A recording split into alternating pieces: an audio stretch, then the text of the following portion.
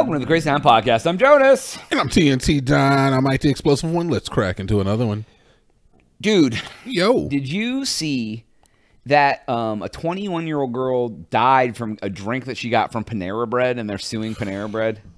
So I did see that flash. I didn't read the story on it. What the hell happened, man? So she had a heart condition. Yeah. She they had a little quip from like her roommate or somebody, and she said that she was always very cautious to not drink energy drinks or like large amounts of caffeine, like because she knew she had a heart issue. Well, they had this drink called the Charged Lemonade.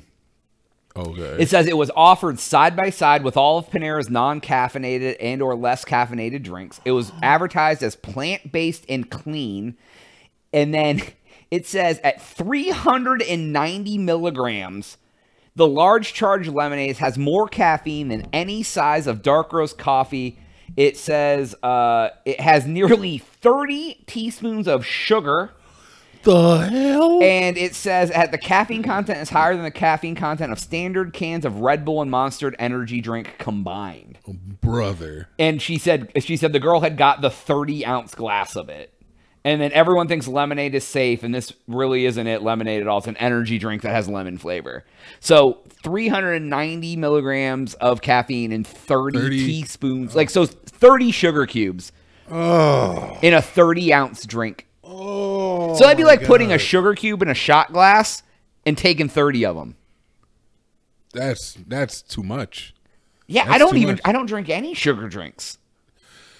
I mean, first off, bless this poor girl who passed away. Honestly, blessings and prayers and shit. Yeah, exactly, to her family. That sucks. She's 21, and had an issue, but still. I mean, they're gonna get paid from Panera, especially if it was advertised. It wasn't like advertised as like extra caffeine or like anything like that. They're gonna get paid. All right, let's have a conversation here, Joe. All right, what is the deal with Americans and this drink culture? What is this, man? Did you see the video today of the? I saw this video online. It was I don't know if it was posted on TikTok or what. I didn't see it on TikTok because I don't have TikTok, but it was like when your husband doesn't know how much Starbucks costs, and it was like this guy, and he was like, and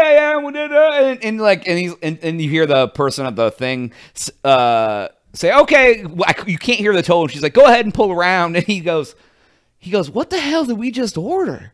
And she's like, what do you mean? And he's like, did they charge us to sit in line? He goes, that's like $9 a drink. He goes, that has to be wrong. When I get up here to the window, I'm going to talk to her about that. And she's just like, like laughing at him because he doesn't go to Starbucks. Yeah. And then in the comments, people were like, I used to work in Starbucks, and I would see people come in 3-4 times a day and get $10 drinks. And the guy was like, I remember this one lady used to come in all the time, and she said that her husband got onto her because her Starbucks habit was $700 a month or something stupid. Insane. And I'm like, I was pissed when we were in Vegas. I had to get Starbucks. I got black coffee. It was $8 for a black coffee on the Vegas Strip, and I had to wait in line for an hour on the Vegas Strip. It was inside the casino, so yeah. But like, bruh, like they need to have a "I'm just getting black coffee" line. So, because I get up there and they're like, they look at when I go in there and go, "Can I get a large black coffee?" They look at me like I'm stupid.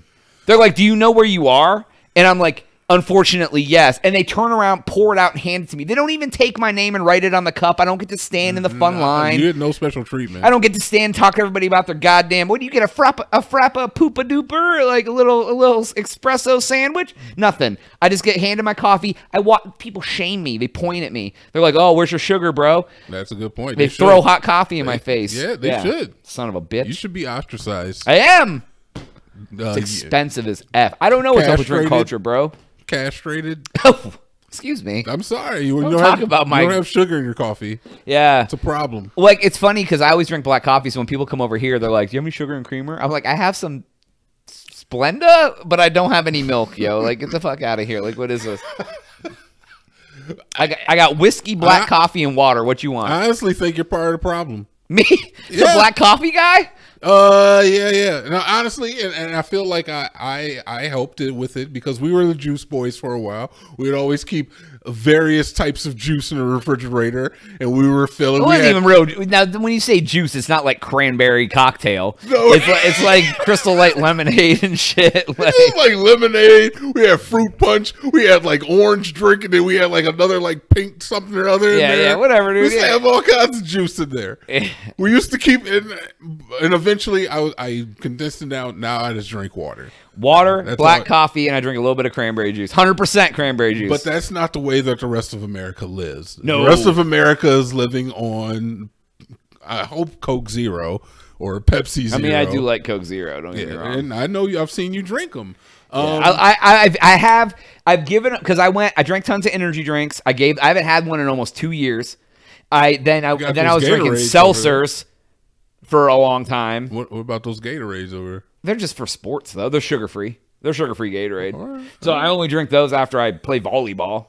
I have a hard time understanding drink culture. I really do, and that's why I'm saying I want to have a conversation about that because I've been a water boy for a long time. I've been off the juice for years. I've been off the juice for years. You know, I mean, you still drink it when you drink though, I drink alcohol.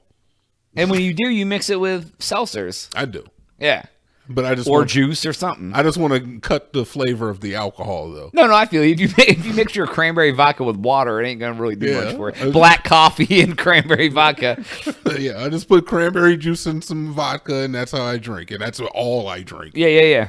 But yeah, I don't know. So maybe you can help me out, man. Why do you still have the feeling even today that you want something flavored? I don't know, man.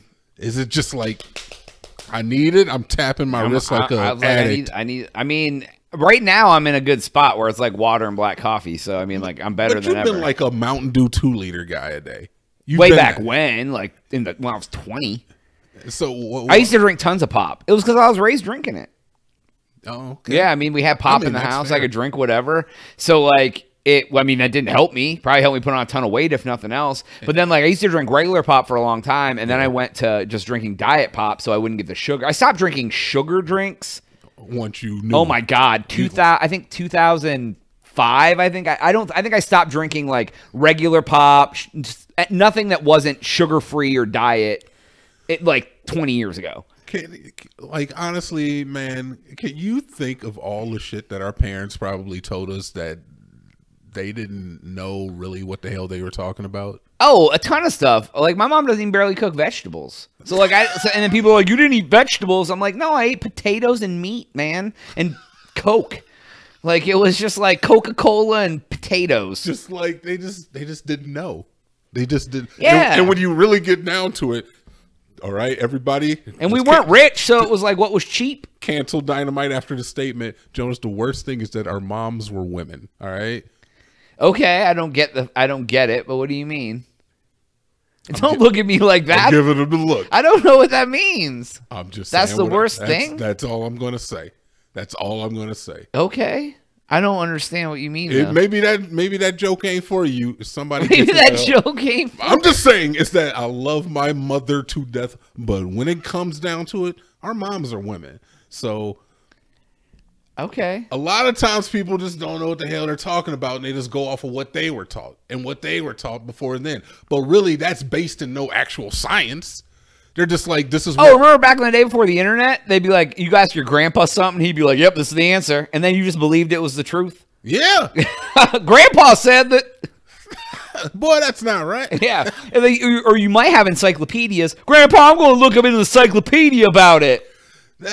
And that's the thing about like that generational culture that just like keeps affecting generations as they go on, is that it influences or like it solidifies those lies.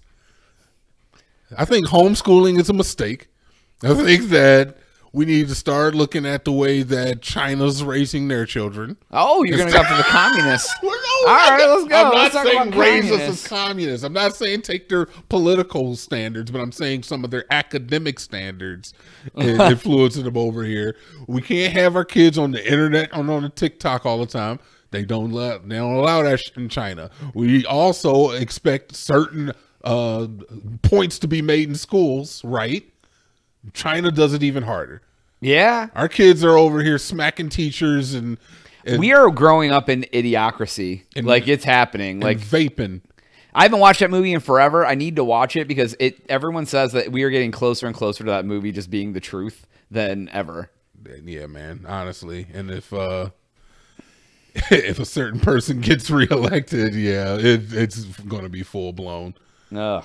Except there's going to be real life, and there's going to be real life loss. That's the sad part, is that more people are going to have to die before there's anything that's going to calm down. It's a wild ass world, man. The entire world is just insane right now. There was something I was going to say, and then when you blew my mind when you said we should be more like China, and I was like, I really had something fun. Probably not fun to say, but then I was just like the communists, and then like it totally got lost. So I don't know, dude. Anyways, that's all the time we have for today's episode. Go to thecrazytown.com for Jonas. TNT. We out.